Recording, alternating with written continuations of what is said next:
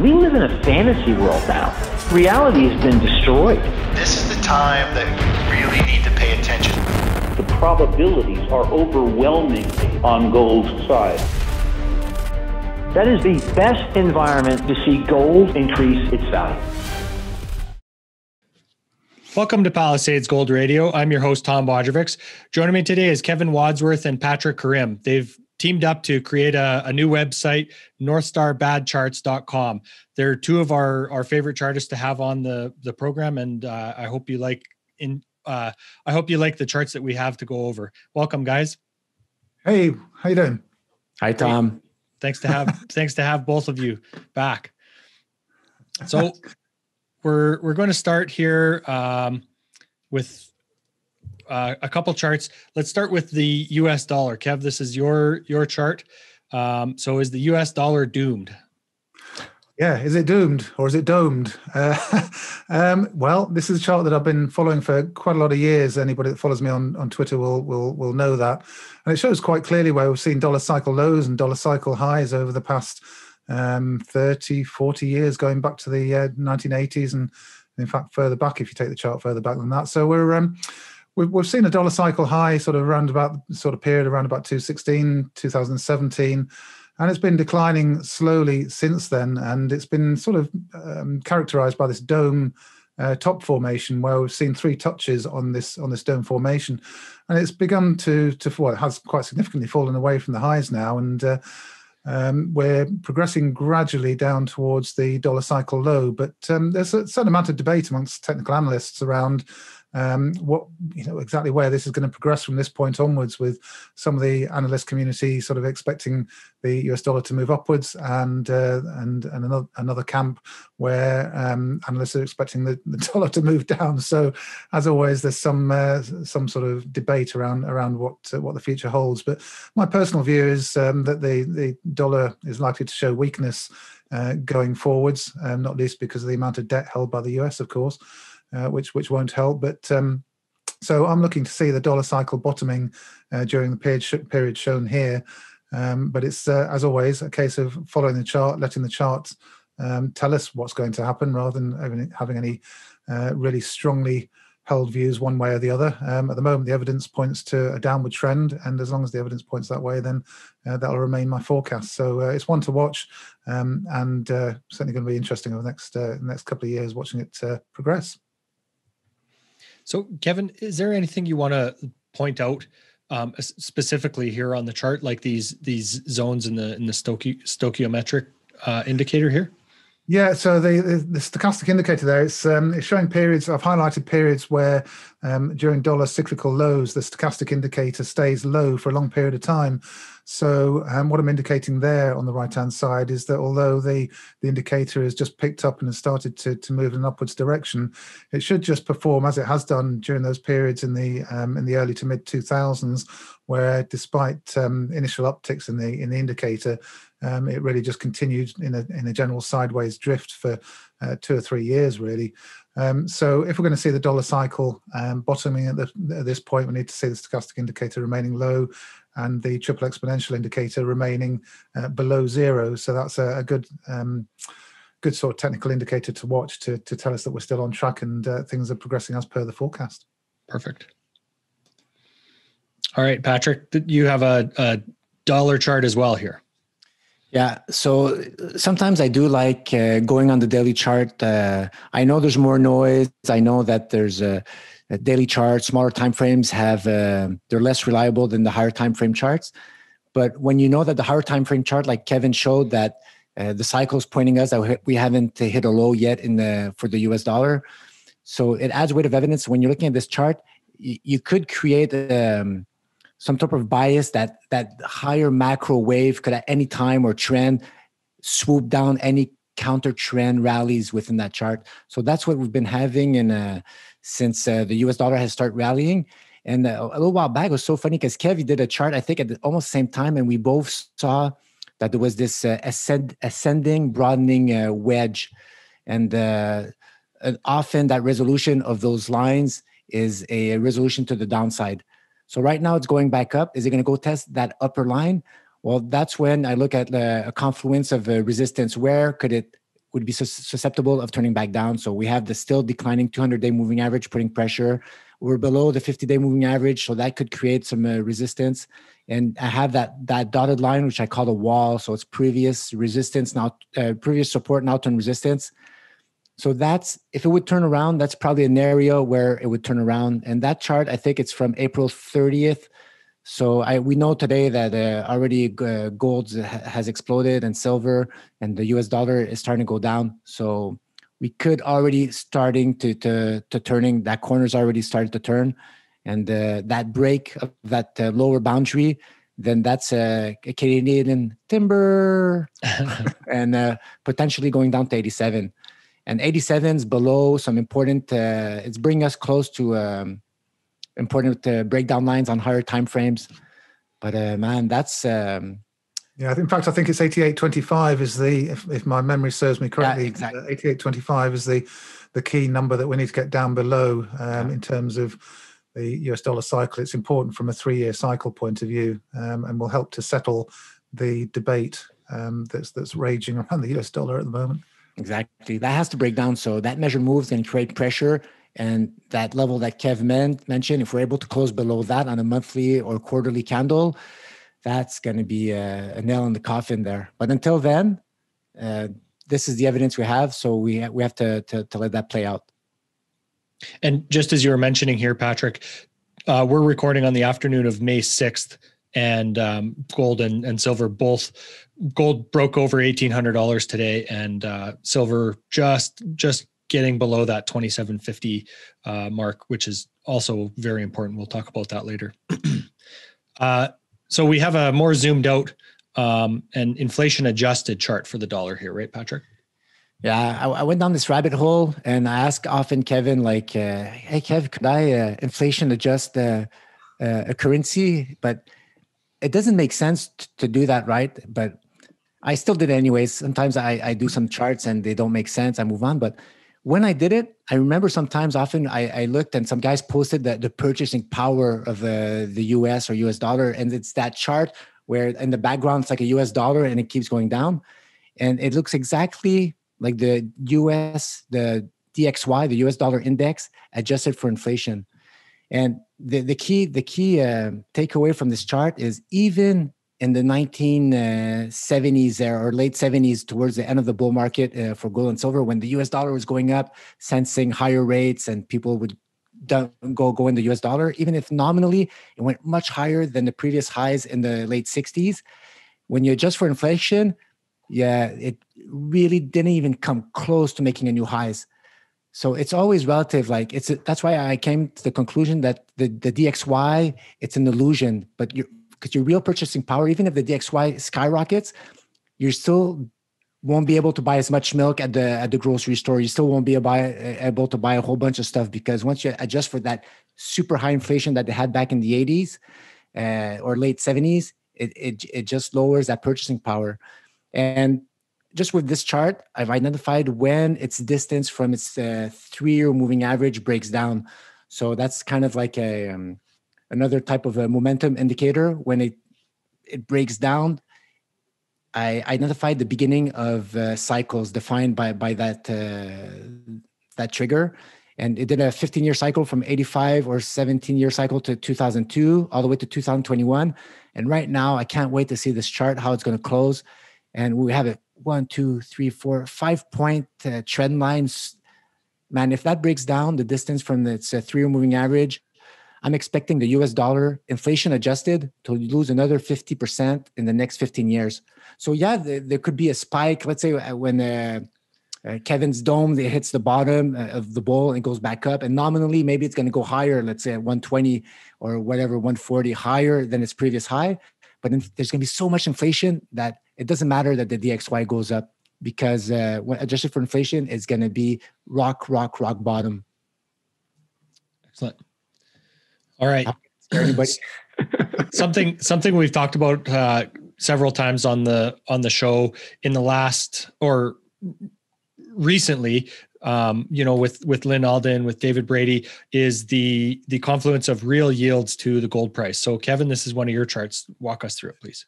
Yeah, it is. Yeah, it goes back to 2010, and it just sort of focuses in on what's been going on with real yields. And also, I've overlaid the US national debt on there, or at least the part of the national debt that we commonly talk about, and obviously a lot of debt on top of this. But you can see how we've moved from 14 trillion of debt to 17 trillion, 19 trillion, 20 trillion. It's going up sort of fairly steadily, a couple of trillion every few years, and until we got to more recent times, of course, and you get to point 6 there, 23 trillion, and then all of a sudden, in an equal space of time, instead of increasing the national debt by a couple of trillion, it's jumped from 23 trillion to 30 trillion. Of course, that's accelerating even more now with all of the after effects of the COVID crisis and the amount of money that's being used to shore up the economy. And of course, Joe Biden's recent announcements over infrastructure spending plans. So it's all sort of feeds into the expectation that I think many of us have had for a long time, that we're in a sort of some kind of final death spiral thing developing here, really, where the weight of the sheer burden of the nominal value of the national debt is going to lead to some problems that I have, for one, haven't been able to work out how they can be resolved, because, of course, in the 1970s, when we had high inflation, we also had Paul Volcker coming along and putting interest rates up to high levels to kill inflation. But of course, we can't do that now as debt increases and inflation eventually begins to break out.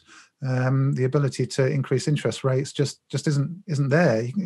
How can you have interest rates raised to 5%, 10%, or probably even 3% when you've got debt steadily increasing towards 40, 50 trillion, and the national output isn't sufficient to cover the debt? So it's an equation that you can't make balance. The only way really is to allow very high inflation. I say allow because I suppose once it gets beyond a certain point, it gains a momentum all of its own, which is we've seen that play out in Weimar Germany and South American countries, of course, and various other places. So it's really not something you want to get into. But this is 30-year yields, and they're starting to fall away into negative territory again. And the same thing's happening with the shorter duration debt as well. So I would expect, strongly suspect that the central banks, Federal Reserve, would want to keep interest rates low and cap yields, which of course means real yields are going to fall away even further as and when inflationary forces start to appear. If inflation is rising towards 3-4% and more, then you're going to see that the real rate drops away because of that inflation. So it's not a pretty picture, and it leads me to think that developing over the next few years is going to be a real sort of crisis, the likes of which we haven't seen in our lifetimes. Very cheery, I'm afraid. I was going to say it's not nice stuff, but there you go. Absolutely. Pat, you also have a real rates versus gold chart here. Yeah. Well, like Kev's chart, the first time I saw it there is when he overlaid the debt amounts. Like, then we saw for a lot of years, like it was 15, 17, 19, and then we're starting to really it's starting to crescendo like downwards exponentially, man. That's kind of mind-boggling there what that's going to provoke. And for these charts, that's another, like, sometimes often I know we Kev was looking at real rates higher on the curve, but on the shallow end, I did the Fed fund rate minus the inflation rate to get the real rates, but like the overnight rates, the shorter term of the curve. But there's phases where gold goes up at the same time as those real rates. But these charts are kind of maybe slightly misguiding, because I know with other charts I've done that the US dollar was tanking at those moments. So gold has a multiple of drivers, aggregated or not. They sometimes some take over the lead over others. But if somebody's just looking at a chart and says, oh, real rates are going up, and the gold has to tank and he takes a position to short gold, he's got to be careful because there's more elements than that. And this chart proves, you could see in the 60s, late 60s, gold went up with the real rates at the same time. And it did the same thing in 2004 all the way to 2006.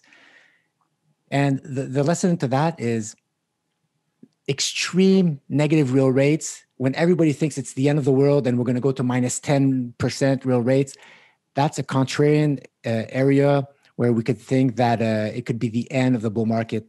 And each one of those important spikes in the gold tops, it was signaled with just real rates just dropping rock bottom, minus 5% in the 75 or minus 5% in 80, 81. And 2011 rock bottom, minus 3.5, same thing a little earlier. So we got to be, hopefully now we haven't tanked in the real rates. I hope maybe if they go up, gold goes up with it. And then later on, when we have a parabolic melt up in gold with the real rates just crashing down, end of the world type scenario, that's when we know we're in a type of end game situation there where gold's going to go crazy up. Perfect. Now we have gold versus the Dow. Okay. Always a good ratio chart, U.S. equities versus gold, to see where the capital flows are going. You can't go wrong with that. And I like to overlay like the PNF chart, so to remove time noise. So the time scale at the bottom is practically meaningless going forward. It's just when there's sufficient price action, reversal, then it adds a new column of X's or O's.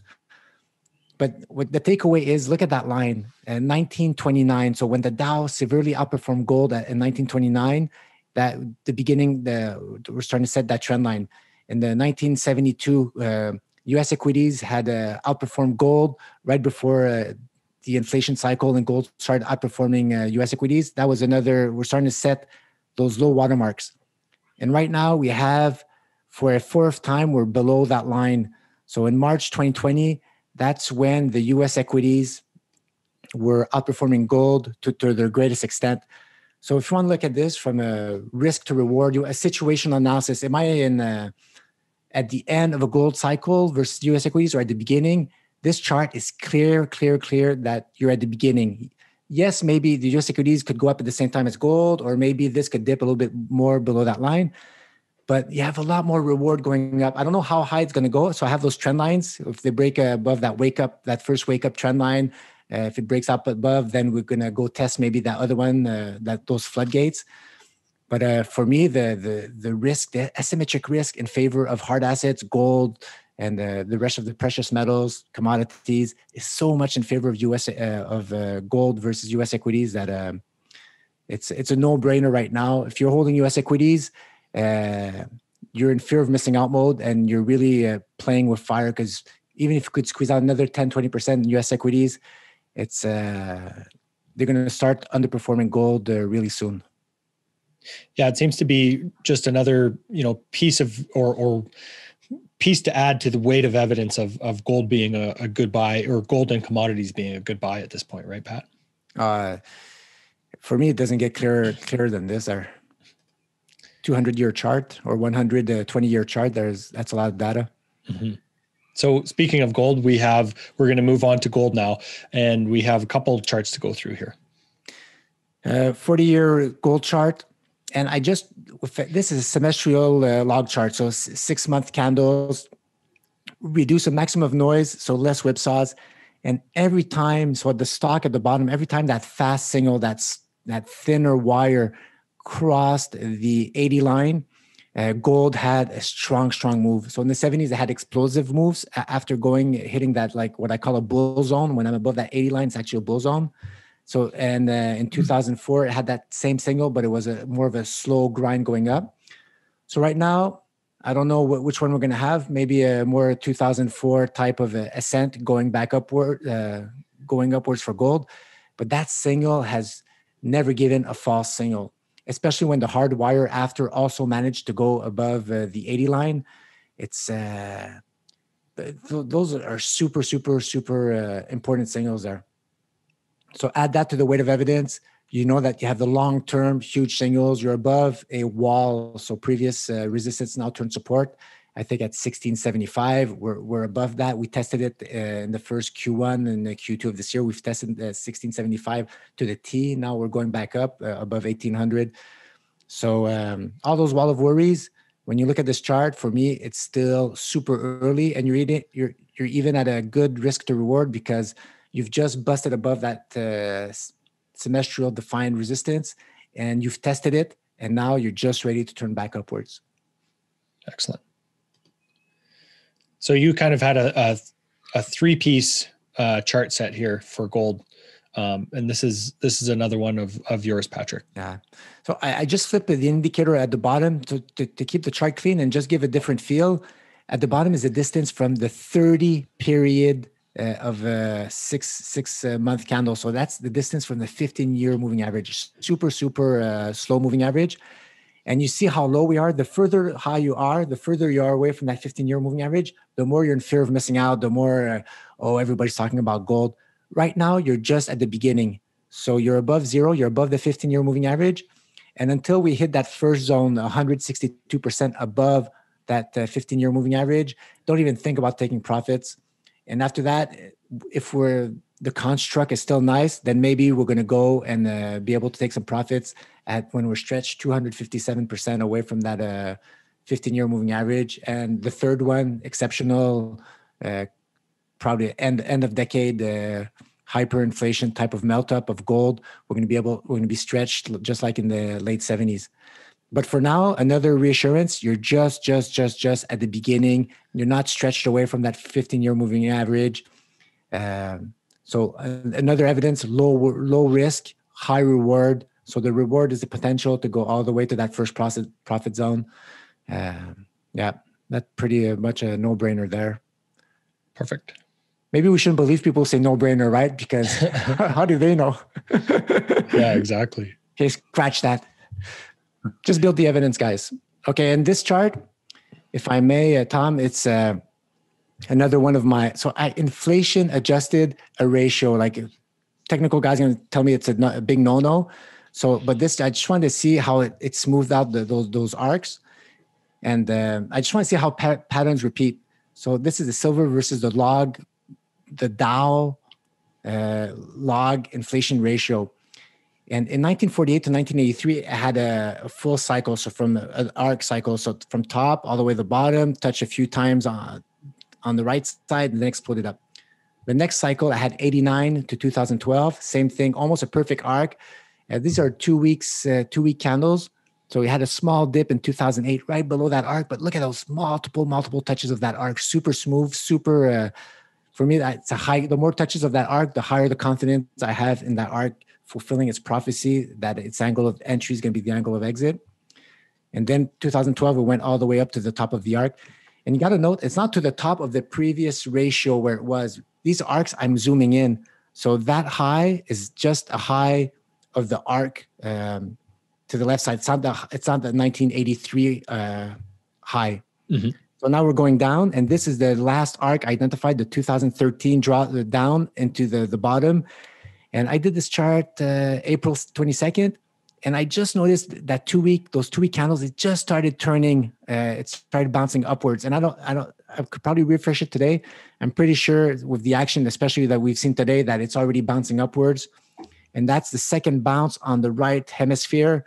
So for me, that confirms the arc.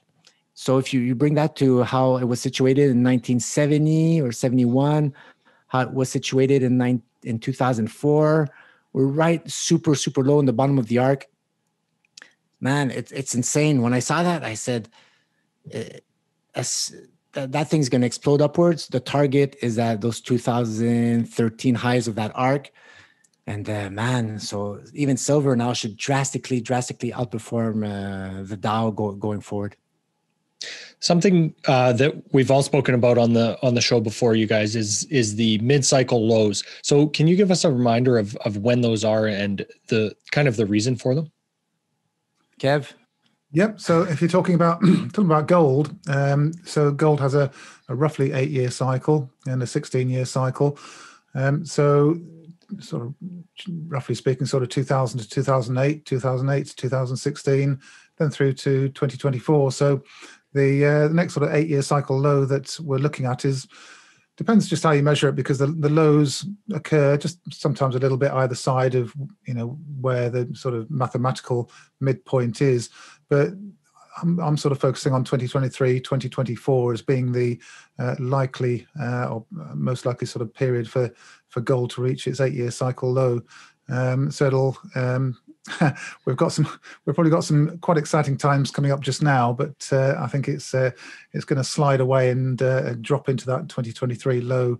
So there's a lot to look at with gold. But yeah, it does follow that cyclical behavior. The cycles, by the way, are measured from low to low, not high to high. Some of the questions we get asked quite often is how you sort of place the cyclical lows, and it's measured from the low points. The actual high point of each cycle can occur very soon after the low point, and then you can spend a long time going down, or you can spend a long time going up and then dip down very suddenly and briefly into the 8-year cycle low, which is of course what happened in 2008. Gold just rose from 2000 to sort of for that 8-year cycle. It was sort of rising most of the time, and then dropped very sharply into the cyclical low. Yeah, that's the reason I was asking that, is because I was looking at the date here for 2024 ARC, and thinking we should cover that. Anything to add there, Pat? Yeah, well, okay, so the arc, it's probably going to complete a little before 2024. So usually it's the where it enters, that distance from the apex or the corner of the arc, it should exit close towards that. So if I'm correlating this correctly, that we think let's say November 2024, there's going to be a sharp drop for silver or gold. This actually, if it peaks in 2023, if you draw a line upwards, if that ratio of silver peaks versus the Dow in 2023, that could also coincide with a peak in silver, and after that, the arc could break down where we have that mid-cycle low down 2024. But you got to be careful a bit with this, because this is a silver to Dow, so they could both be going down together in 2024. So I'm not quite sure about the cycles of the U.S. equities, if they match with precious metals right now. Mm-hmm. Yeah, it was just something to think about. But yeah, that's or just something to add on that timing of the mid-cycle low 2024 there. Always consider those cycles in the back of your head to see if it matches, to give confidence in how your bias was when you drew your charts there. Understanding the cycles really helps removing a paralysis analysis, or analysis by paralysis. All right. Paralysis by analysis. Thank you. It's my French. I'm Anything else to add there, Kev? No, we'll go on to the next slide, I think. Thanks, Tom. Which is yours. It is. Yeah. So this is the silver cup and handle that quite a lot of analysts have pointed out over the last few years, in fact. So you can see the cup has formed there, or the arc, as I often refer to it, and it's apart from a little bit of a full spike down in the early 1980s. There, it's a nicely formed arc formation. And it's contained the silver price all the way through into the sort of early 2000s there, where silver had a double top with a second rise to $50. Ever since then, of course, the price dropped very sharply, all the way back down to $14 or less, and it started rising again. And it's carving out a handle to the cup, and as it happens, the handle to that cup. They're often drawn with horizontal trend support and resistance lines. That's what I've shown there with the dashed lines. So we have a handle with two dashed lines, but also at the same time it's forming a cup formation as well. So there's it sort of demonstrates that there's very often more than one way of visualizing a chart formation or a chart pattern. But in this case, of course, they're both bullish patterns. You've got a descending sort of wedge formation with the dashed lines, and you've got the smaller arc formation, which is guiding the silver price up. Not only that, of course, but you've got a bull flag forming just below the dashed line at around about the $27 breakout level, 27.5, something like that. So we're breaking through that level now, which is very bullish, and indicative of the fact that we're going to see that cup pattern complete, which takes us back to $50 again, which would be the third Of course, it'd be the third attempt at the $50 breakout. Really interesting to see what happens at that point, because I think we're going to be in that position later on this year, probably in 2 to 3 months' time, testing $50. And quite a lot of the markets are synchronizing at the moment. We've got very stretched conditions in equities, and we're seeing cryptocurrencies reaching the peak of their bull cycle in the same time frame. So it does look to me as though we're going to see a synchronized crash as things come down again. That's how it's looking to me at the moment. But as I say, it'll be very interesting just to see how silver price reacts at that $50 level. Do we burst through and have some kind of huge spike to the upside before it all comes crashing down? Possibly. We'll see nearer the time, of course. If we see a bull flag building below the $50 level, some kind of bullish formation, either just below or just above the $50 level, then that'll make me think that perhaps we are going to rocket higher towards higher targets, perhaps into the 70s. But that remains to be seen. Let's get to $50 first. Absolutely. So what are you using or trying to show with the tricks indicator there, Kev? Well, you zoom out to these sort of long time frames and you can take a historical perspective on these things. And what you can see pretty clearly, I think, on that chart is that as long as the triple exponential indicator is above zero and rising, then price behaves in a bullish fashion. The turning points are sort of below zero. So you can see there in sort of 2014, 15, 16 sort of time frame, the indicator was below zero and began to turn upwards. But it's not really until you get across that zero line and continue rising that you start to have a lot more confidence that we're sort of in a historical sort of bull phase. And it's another, as Pat was talking about earlier on, you're building up weight of evidence, and the weight of evidence is in the bullish chart formations, which are well documented, sort of bull flags, bullish pennants, cup and handle formations, all those kind of things. But also looking at how the technical indicators are behaving at the same time can just give you that extra bit of confidence that what you're seeing in the technical price chart is being supported by the technical indicators as well. So the triple exponential, as I say, if it's above zero and rising, then it's in bull mode, if you like. And how did you come to the target for that $100 range there? Yeah, I'm glad you asked that. So the typical target for a cup pattern is quite simple, really. If you have a look in the charting textbooks, it's really just the depth of the cup added to the breakout point. So the cup is, very broadly speaking, $50 deep. Okay, it's not quite $50. It started at around about $3.5, $4, but that's neither here nor there really when you're talking about the $50. So it's roughly $50 deep. Its breakout level is going to be at $50. So it takes you close to $100. So that's your large cup eventual target. And you can do the same with the smaller cup as well. So the smaller cup starts at $14 and ends at $50. So you're talking about $36 there. So 36 added on to 50. So that's $86. So that's another sort of resistance point as you're rising towards the $100. So $86 would be a point where you would expect price to start to pause and consolidate for a while. Excellent. So Pat, one of your silver charts here as well. All right. Okay. Another semestrial log chart for silver, reduced noise, 6 months closes. And this one, man, long-term silver, and I have a generational, I don't know when it's more than 30 years, what do you call that? Maybe more than almost a couple of generations. I have a descending pivot line that's going across that served as support in 2009 when we had the huge silver pullback. And then when it ultimately fell in 2012 or 13, then we went in the current consolidation we had since then. And now we're just back above. It's insane. So at this stage right now, crossing over that line, I like looking at indicators and then seeing how the price action previously behaved around that situation, just to give me a guideline of how much horsepower or how much fuel I have in the move. And if we do a conservative move, I know some, if let's say we're end game, we could have a move more like the 1970s, more condensed and higher up. But let's say we have a slow grinding move like we had since 2000, let's say 5 all the way to 12 or 13. From where we are right now, and that's going to give me, with the angle of ascent, a target of on a 6 months close of 120 for the end of 2026.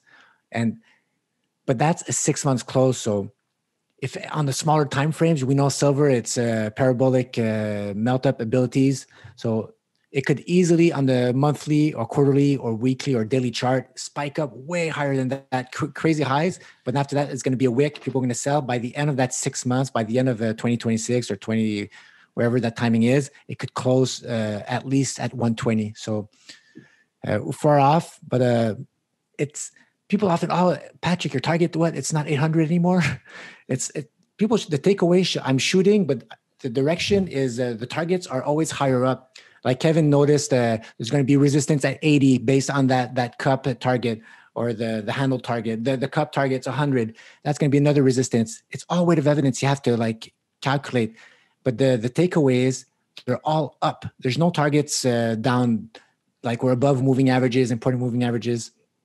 So guys, don't worry about these absolute targets. Like I could be off by years. Who knows? But the important thing as we get closer to those targets, start thinking and looking, okay, am I stretched? And that's why I have always the distance from that 12 period moving average. So that's 12 times 6 months. So that's, if my math is right, that's a distance from the silver 6-year moving average. And right now it's behaving the same way it did prior to that breakout back in 2005. So it had 2 years above that 6-year moving average. And then it started extending away. So the more you're getting away from that moving average, the more you're creating momentum, you're outpacing it more and more. So that's what you want to see. And right now, if we close June and distancing, silver can distance itself even more from that 6-year moving average. Man, it's the setup is for a crazy, even more intense move ups. Yeah, it's going to be volatile in the smart time frames, but overall, when you zoom out, it's a pretty straight line, man. So once that trend is set, we're still early, and all those wall of worries. Well, for those daily traders over leverage, they're going to miss out on the big move. That's this move that's happening over the decade. It's interesting that you brought that up, Patrick, about basically projecting above all-time highs, because that's something, from an outsider looking at technical analysis, that I've always wondered is how you can possibly chart anything when we're above these all-time highs where you have no historical information.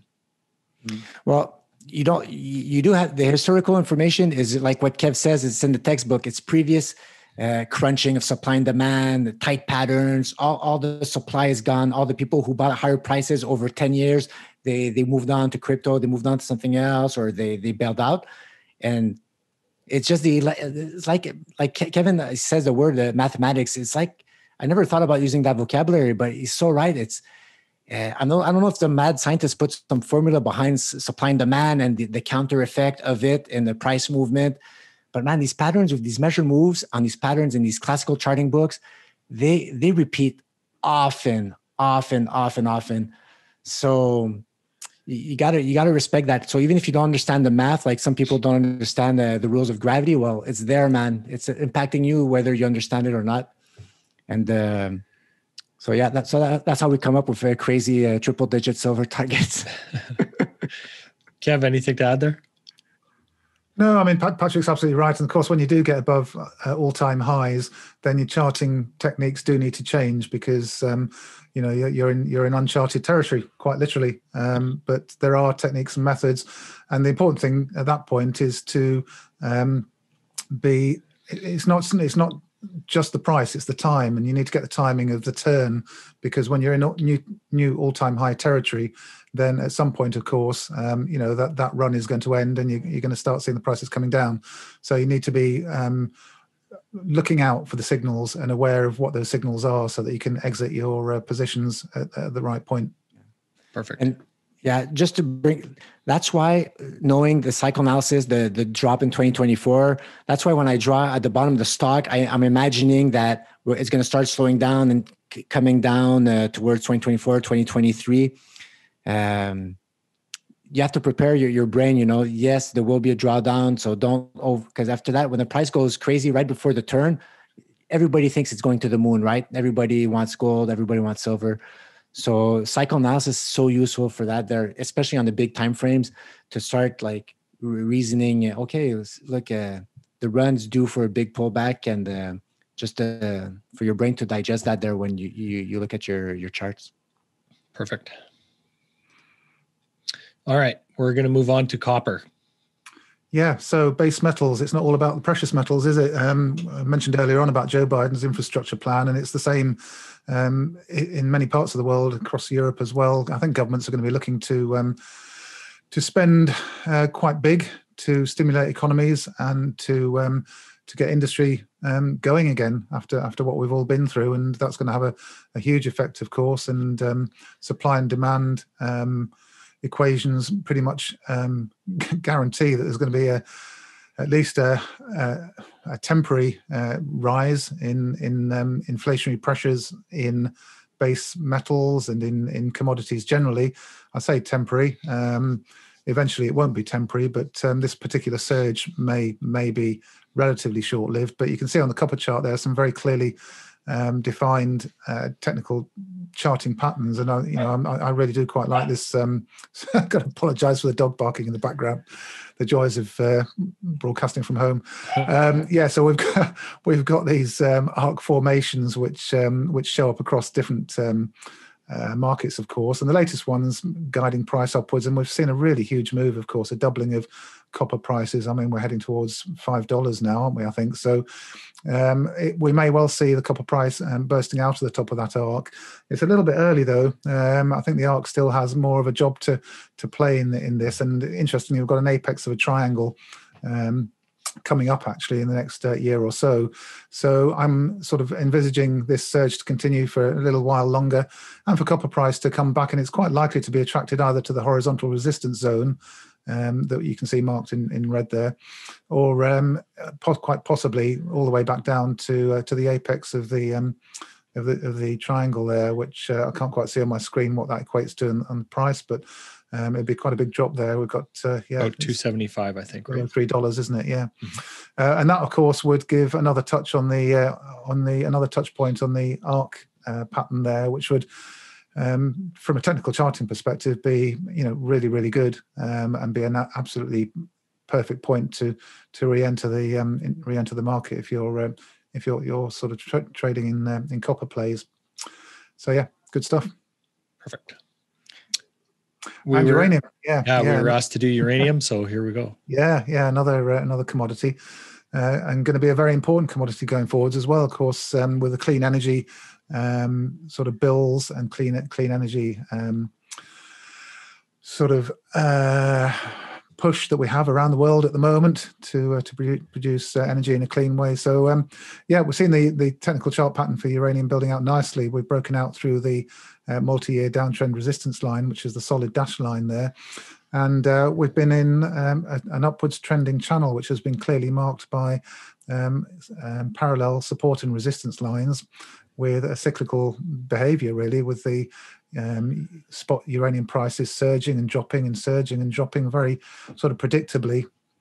And we've just dropped down, touched the support line, we've broken out, and we've come back to retest the breakout. So when you look, thank you for zooming in there. You can see the breakout, and we've dropped back down. You can see the red candles dropping back down there to retest or back test the breakout.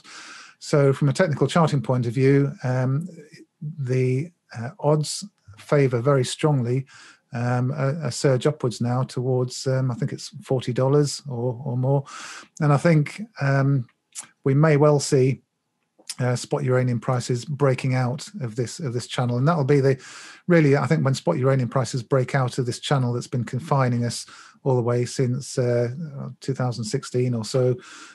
So a few years now. Once we break out of that, then the miners prices will go really crazy. I mean, they've been doing, of course, very, very well just recently. But when spot uranium confirms, what we all know, I think, then the miners will just it'll be a bonanza time, I think. And of course, the stochastic indicator there as well. We mentioned it a few times, and it if you zoom in on that, you can see that that's showing some good signs of turning upwards now.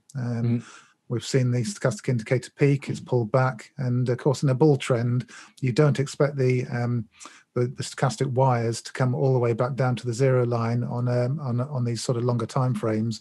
So you expect the indicator to stay quite high for sort of protracted periods of time.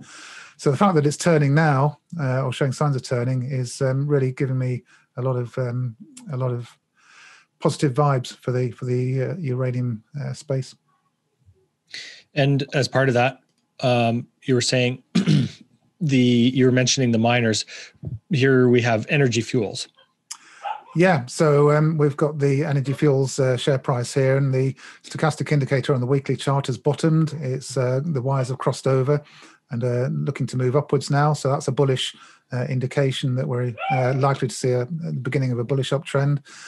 And the bull flag has built out. We've got some clear horizontal support and resistance levels, which we need to monitor. Obviously, you always have to look at the downside as well as the upside. So I think it's around about $6.60 or thereabouts for the sort of downside support, and $8.30 or thereabouts for the horizontal upside breakout, and something of a sort of a triangular sort of pattern forming there at the moment with a breakout through the resistance line there as well. So a couple of resistance lines. One's broken out, the other one, the red one, still to be broken above. But with the stochastic indicator where it is, and also the spot uranium price looking to move upwards, even though we've had a really strong up move in the uranium miners, and I think some are looking for quite a sizable pullback. In fact, some analysts are looking for a sizable pullback, which, it wouldn't be surprising given this big move that we've seen. And you can see, actually, looking at the chart that we've got there, the horizontal support and resistance level from previous price action in 2019 would be somewhere around about $3, just eyeballing it there, $3 to $3.50. So if we were to see a large pullback, then we'd likely see the price come back down and test that horizontal level. But weight of evidence probably at the moment favors a move upwards. I'd say probably something like 60-40 or 70-30, favoring an upside move at this point. Perfect. And of course, everybody's favorite, cryptos. Cryptos, yeah. We could have picked a number of crypto charts here. Really interesting, actually. I should mention at this point that Bitcoin is really, really struggling at the moment, and it's failing terribly to continue its bull market trend. I think 65,000 or thereabouts was the all-time highs. And whilst other cryptos, including Ethereum here, are making new all-time highs and doing incredibly well, Bitcoin is failing to join the party. So, I suppose it's possible that Bitcoin has peaked already, and we're going to see several weeks of everything else going on to make huge gains. But I'd be surprised. I'd be surprised if the crypto market could progress much further without Bitcoin confirming. We'll see on that, I suppose.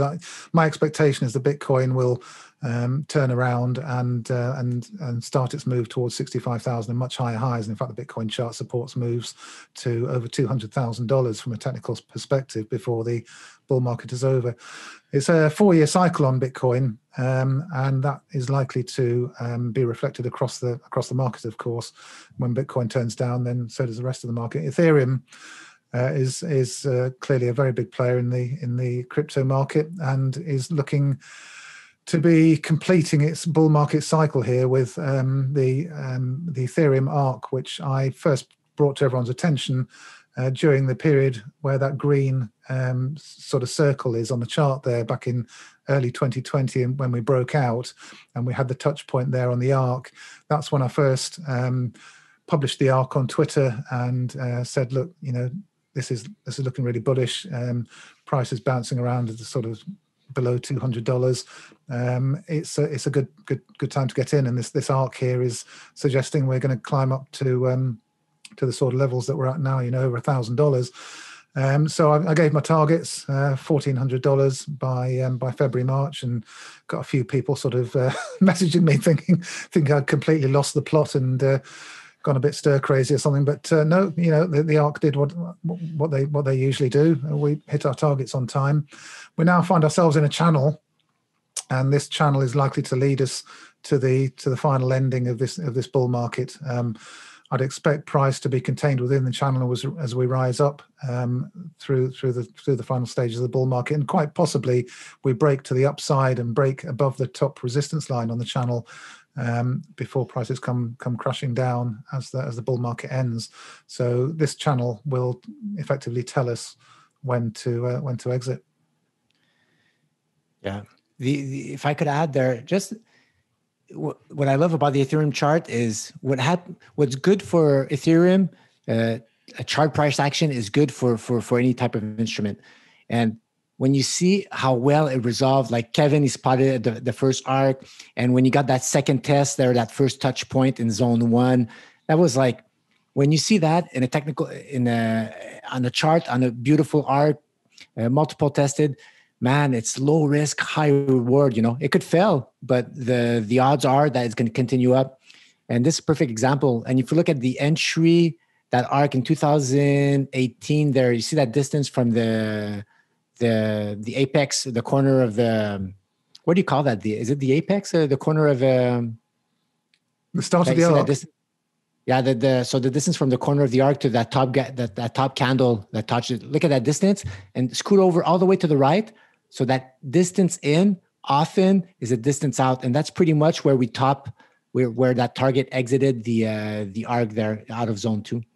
You mean? But it's just beautiful. So we have these arcs everywhere. We have them in gold, they resolve. We have them in silver. So that's super, super encouraging, because when you see that resolve, there's a question that people often ask is what happens when the arc is complete, and there's no single answer to that, because when the arc completes, you have to look at the weight of evidence. Is the cycle over in zone 2? Have we reached the 4-year cycle high in zone 2? Well, no, we haven't. You only have to look at the Bitcoin cyclical chart to know that the cycle isn't due to end until later this year. So in zone 2, what often typically happens is that we get a handle forming, and you see a handle forming on the arc. But because we haven't reached the end of this bull market cycle, then that's not going to happen. The handle isn't going to form, and we're going to sort of rocket upwards out of this arc, which does sometimes happen with these arc formations. It is more common to see some sort of pullback or pause or handle type thing forming, but where we're at with the crypto bull market at the moment, that's not the case. So, Kevin, how do you come up with that 4-year cyclical market for the cryptos? Is that just based on looking at the historical charts for Bitcoin and Ethereum? Yeah, well, of course, most cryptocurrencies haven't been around for that sort of period of time. You're really sort of having to look at the Bitcoin chart, because a lot of cryptocurrencies have only been around for months or at most, a couple of years. So, but the Bitcoin chart is really useful because it does go back through effectively 3-4 year cycles. So we've got 2 previous cycles to look at. So that's where we're able to draw the conclusion that cryptocurrencies like gold, and also like the dollar, I suppose, and a lot of markets do have a 4-year cycle embedded within them. And so it's curious to note that these cycles are sort of repeated across different markets, albeit with different timings. Interesting. All right, that's the end of our charts, gentlemen. Why don't you tell us what we have to look forward to over at northstarbadcharts.com? You guys just started the website, so tell everyone what they can expect from there. Do you want to go, Patrick, or shall I? Whoever would like to take the question. Okay, well, so North Star. This is a team effort. It's a team effort. Yes, of course it is a team effort. Yeah. No, it's great working with Patrick. We've been working together for a while, and we've finally sort of got our act together and put the website together, northstarbadcharts.com. There's also Patrick with his website, badcharts.com, and I've got northstarcharts.com. which I'm using to showcase my charts, which have completed over time, to give people an idea of the techniques and how all of this stuff works, so they can visit that site just to see what how it all works. But no, we're putting all these charts on there. We're covering a whole range of markets. We're covering uranium, crypto. We're covering gold, silver, currencies, copper, all sorts of different stuff on there. And what do you want to say about it, Patrick? Well, like our time, man, Tom, it's crazy. Like, I couldn't even realize the quantity of charts or the requests that Kevin got. I got some, but Kevin, it's off the charts how many requests he got, and we had to find like an efficient way of managing our time also at the same time, And that site, it's clean. We control everything there. Twitter's fun sometimes. Like you put the hashtags and you could find stuff around, but on the website, I didn't even know it was like a side effect. We control the categories, control the tags on all our charts. So even myself, like I'm dyslexic, I'm all over the place. And then, oh, cool. I could, even for me personally, it's easy to find all my charts. They're not in the folder somewhere on my desktop, on my multiple PCs. Whatever I upload there for the members, I use them myself. So everything's there, easy to track. There's a tag for big picture if you want to see like big picture charts. So no, I think one thing I was going to say, actually, is it was important for us that we don't abandon our Twitter followers, and also the fact that we, we've done our very best to keep the website at pocket money prices. So we're hopefully sort of allowing everybody who wants to come to our website and see our work by keeping the costs so low for everybody. Yeah, it's dirt cheap, guys. Come on, with inflation, $10, it's nothing. Yeah, well, I think that with probably in excess of 100 charts, maybe even 200 charts per month, the very small fee is I think it's good value for money, and I hope the members and people that join sort of agree with that. There's a lot of hard work that goes into producing these charts, and anybody who produces charts like this will understand. It's a labor of love. We enjoy doing it. It's great for people to take part and share and gain and benefit and make better investing decisions based on the charts, not just guesswork. Totally agree, Kev. Mm-hmm. Yeah, it's and you guys also take requests from the public to chart things that they would like to see, right? Well, now you've let the cat out of the bag there, because we do. I've got to say here, we do literally get hundreds and hundreds of requests. So, we have to we can only produce maybe 4 or 5 charts a day. So it'd probably take us half a lifetime to answer everybody's requests. But we do our best to monitor the comments and chart the key charts, and do our best to sort of keep everybody happy. Excellent. Well, gentlemen, anything on your minds as we wrap up here? Anything that you're looking forward to that's maybe that you want to mention? I think all I can say at this point is the next few months are going to be really, really interesting for investors in precious metals, uranium, commodities generally. It could get crazy for a while, but don't get carried away with it. It's not going to last too long, I don't think. Late this summer, it's probably going to turn a little bit, not very nice, a little bit nasty. Probably time to step back and just let the dust settle and see what happens. Don't know what you think, Patrick. Well, I have for me, for silver, Q2, Q4, gold, Q3, but the market often takes more time or less time to digest, like my imagined moves. But like Kevin says there, it's there's a huge pricing of that monetary imbalances that they did there. The market needs time. People are impatient, and the market some 3 months, 6 months before it starts pricing in. Okay, something's happening. Mom and pop, they're coming back home. They're realizing that the food costs more and stuff like that. It takes time, Yeah. And it's just going to be insane, man. People are I don't even think that they're gonna believe they're the type of moves we had. I think the last time we had these type of moves was off those March lows, or maybe like 2010 to 2011. There's some crazy stuff like that. Yeah. So we're prepared this time. We're more mature. We're not going to go crazy with the tweets out to the moon. We're not going to do that. But we're going to keep looking at the charts, all the time. Considered analysis, that's what it'll be. Scientific analysis from me. I'm a scientist, that's what I do. It's good to rely on the charts to temper the emotion, because we have to. We're all emotional, And me, first most, like it's a constant fight. But at the end of the day, it's the chart that decides where my money goes. Absolutely. Follow the evidence. Excellent. Some sound advice there, guys. Thank you so very much for both of your times today. Thank you, Tom, for inviting us. Thanks. It's a pleasure. This podcast is for general informational purposes only. Nothing on this podcast should be taken as investment advice. Guests on this show are not compensated for their appearance. Listeners are urged to educate themselves and make their own decisions. Do not base any investment decisions on the information contained. To view our full disclaimer, please visit our website.